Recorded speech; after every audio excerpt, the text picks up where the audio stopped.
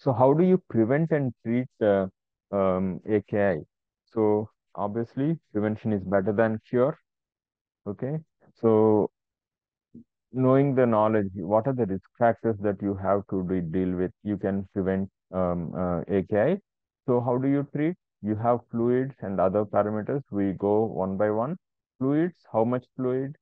And there are multiple guidelines.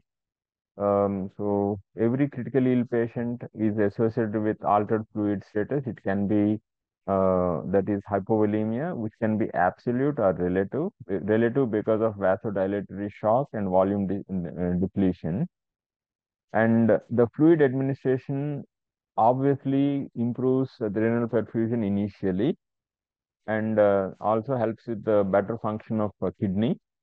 But if it is not controlled or closely monitored, we can see the other side of the intervention, that is fluid overload, and it can also affect the renal function negatively.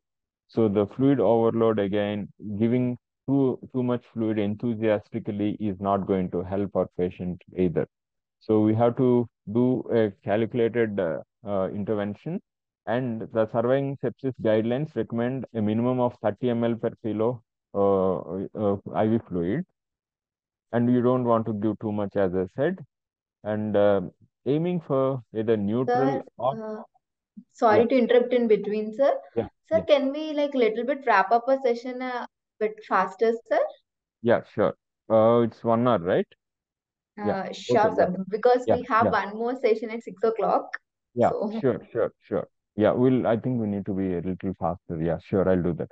So we need to either target neutral or negative fluid balance, because this results in lesser requirement of renal replacement therapy. And what type of fluid should we give? And crystalloids are preferred over colloids. And then which colloid? Colloid albumin is safer, and we are supposed to avoid starch, because there is a lot of information about the negative effects of starch in our kidney function. So we have to avoid starch containing fluids. Hydroxyethyl starch is sort of no. And then if you have to give colloid, probably albumin is the safer option. And then we have crystalloids. Do we go for normal saline or other balanced salt solutions? For the fear of hyperchloremic acidosis, or one form of metabolic acidosis, there are studies saying normal saline, that is 0.9% saline, which is not really normal, has negative impact on the renal function and long-term renal replacement therapy. But at the same time, there are studies to support the opposite as well. So as of now, both saline and balanced salt crystalloids are acceptable choices, because the saline is less expensive compared to balanced salt solutions. And in kidney patient brain traumatic brain injury, saline is preferred than balanced salt solutions because of influence on the mortality. So you can use both, or you can use combination of both normal saline and balanced salt solutions depending on the situation. And diuretics as such has no role in AKI except for treating the fluid overload. So it may theoretically look as if the diuretics would offload the burden on the kidney, but RCTs never showed that furosemide prevents AKI or used to treat AKI.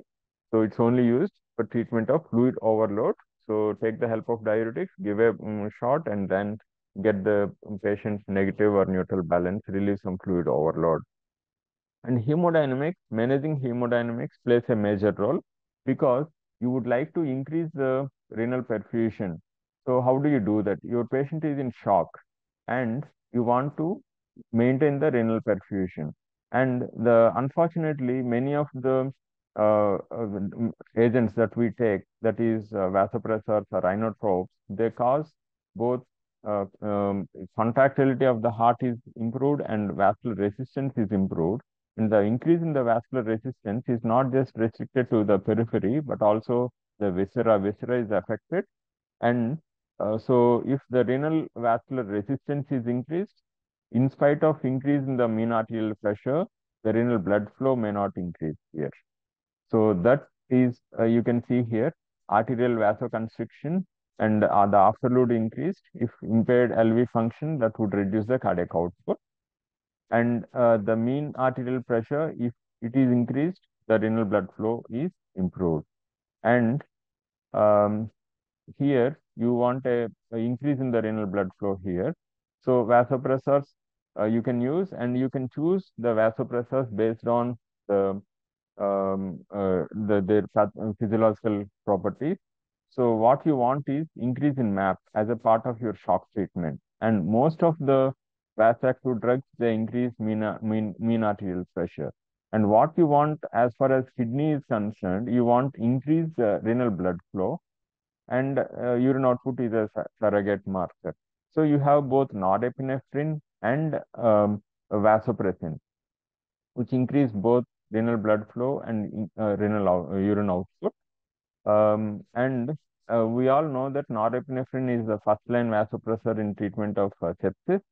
And dopamine earlier in early 2000 probably, it was used as a renal protective or renal dose of dopamine, which is no more supported. And you may see some people still talking about renal protective dopamine infusion, which is not the case, and it is out now. And everything you can do with dopamine is done by norepinephrine. So you don't have to use dopamine in our intensive care. And epinephrine, that or adrenaline, increases both cardiac output and perfusion pressures.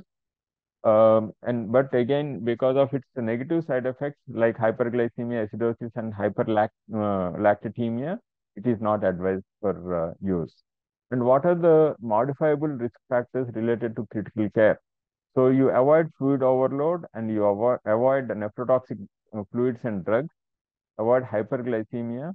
And when coming to mechanical ventilation, lung protective, tidal volume ventilation as per ARDS network is useful both for kidney also. And that is because you have bio injury that would help, that would damage both lung and kidney. So go for lung protective ventilation, avoid fluid overload, avoid nephrotoxic drugs, and hyperglycemia. So we have a care bundle approach. It's not just one single intervention that you have to save your patient's kidney.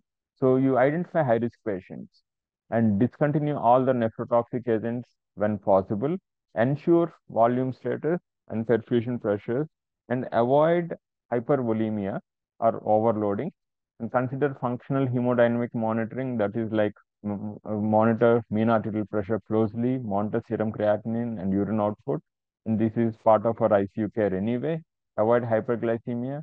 And when you have to go for radio contrast, go for a safer contrast material like isoosmotic contrast. And then go for non-invasive diagnostic workup, and think before going for invasive diagnostic workup. And in stage 2, check for changes and drug dose. So if you have patient's creatinine high, modify the drug doses according to the creatinine value. You can use many available medical calculators, and consider renal replacement therapy as a part of this care bundle. And if the patient is not well, take the patient to ICU, and avoid subclavian catheter insertion if possible. This is there in the KiddyGo care bundle, but I couldn't find the reasoning or logic behind this. Probably you can look for yourself about the reasoning for this suggestion. And does every patient with AKI need RRT? And what is the right time of doing RRT? So AKI trial and START AKI trial, these are trials which looked at appropriate timing. Is there any difference between early intervention with RRT or delaying RRT is beneficial? So delaying RRT is probably beneficial because the good number of patients, significant number of patients, they ended up having lesser days of dialysis when they were delayed with RRT. But only thing negative about this is delaying treatment and worsening is an independent risk factor for patients' mortality. So keeping that in mind, you can delay RRT as much as possible as long as the creatinine metabolic acidosis, they're not alarmingly high.